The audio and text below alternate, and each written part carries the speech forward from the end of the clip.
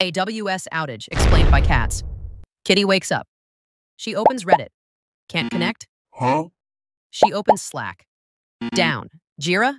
Down. Kitty panics. Is it the Wi-Fi? Is it the laptop? No, it's AWS. AWS is the giant kitty that runs most of the internet. It hosts everything. Tuna shops, yarn games, cat memes, all of it. When AWS naps, everyone feels it.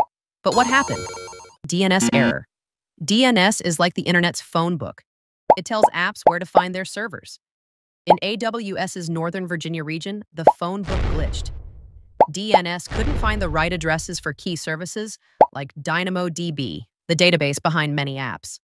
Thousands of apps rely on AWS to connect. When DNS broke, their network calls failed. That's the danger of one big kitty running everything.